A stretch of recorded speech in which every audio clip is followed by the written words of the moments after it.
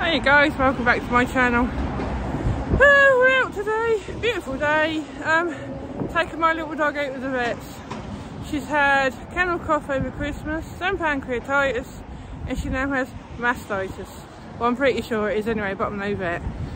Yeah, for once I'm going to the vets and I'm not scared and anxious, because I know I've spoken time and time again about my anxiety and my depression. One of my triggers is vets. Literally, I'm the most confident person on the trams, love my job, you know, I've been through bits and bobs on there that, you know, totally confident, but get me in the vet's waiting room and I'm a gibbering wreck in the corner, go figure. Right, if you give me a sec, I just want to show you the main pup herself. Here we go, here's the main pup herself. I don't know if you can, yeah, there she is. Say hello, Chelly. Let's have a laugh. Undo that. Chelly, look. There's a snores. Hello, look. Hey, hello everybody. Hello. Chilly. Chilly, where are you? Oh, that's extreme close up. This little dog is my absolute world. She means absolutely everything to me. And when she's ill, I will do what I can to get her better. So what I'm going to do, we're going to be vlogging the tram ride up there. I'm not obviously going to vlog in the vets because I don't think I'm allowed, but I'll let you know what the vet says.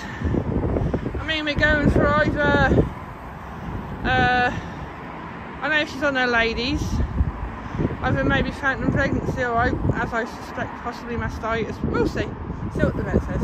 But before we go any further, have a look at how nice it is today.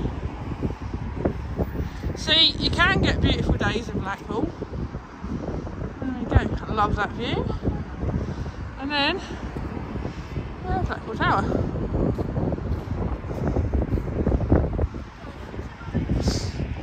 Oh, and before we go any further, hang on, long-suffering daughter.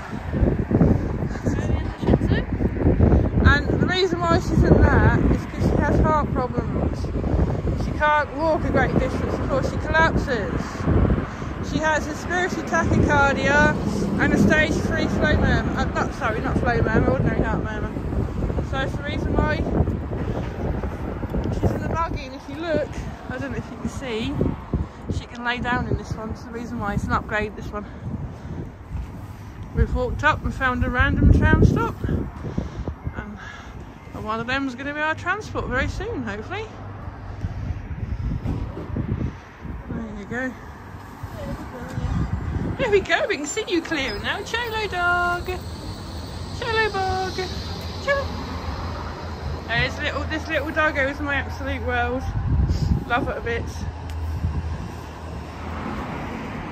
I actually didn't realise, sitting at this tram stop, how beautiful the interior looks. Wow. So I've been in there before. I compare a charity show for my friend for a charity called SUDEP Action with SUDEP with sudden unexplained death and epilepsy. I don't know if you guys know my daughter's epileptic, and obviously SUDEP is something that I'm worried about because my friend Joan Bent lost her daughter Emma to SUDEP. But what a beautiful hotel. And a very haunted hotel apparently. If you come on the ghost tour and listen to Stephen Mercer, he tells some very juicy ghost stories about that one. Here comes the tram. We'll see what's going on with her. Last time she was alright. The time before that she barked her head off, so she's chill at the moment, but there's my little girl. She loves giving you close-ups of her snores. You put the dog on the shield. Oh. Right, on your bob. Try and get her in there if you can, yeah.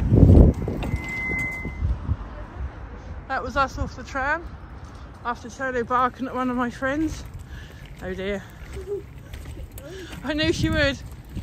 I didn't think she could help herself. I knew she'd bark at one. And, oh, what a cute. And then, whoa, whoa, whoa, whoa, whoa, whoa. And then Rob like goes, oh, thought it was a baby. That was quite funny. Hey, how do my dog causing chaos on the tram? What can I say? Gotta laugh. Trust me, I've done enough crying just lately. You need to laugh. Please. Alright, she's chill at the moment. I don't think she will once she realises where she's going, or whether she already knows, I don't know. We'll soon find out. I'm just walking up here a bit to show you where we are. Oh, excuse me. I don't know if you can see, but that's the back of the Norbreck Castle Hotel, or as the locals call it, HMP Norbreck. Doesn't help that it's been painted grey, makes it look more like a prison. Sorry, but it does.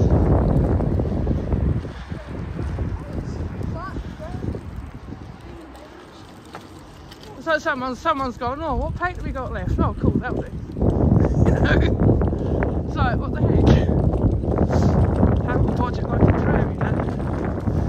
There you go. That's the back of the Norbreck Castle. Although, conference centre, quite good. I've been in there a couple of times for playing, so.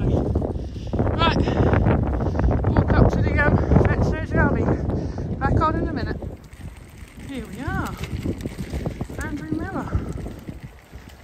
Just seems I'm here so much with my dog, I need to have control and share in the veterinary practice, you know. It's a nice place. I'm going to see Andrew himself, who's the head vet, and he's a lovely bloke. I mean, it's expensive in here, but you pay for what you get. Right, careful. I think my daughter needs L plates. Yeah, my daughter definitely does need L plates. There we go. Well, it seems this little doggo's got a phantom pregnancy.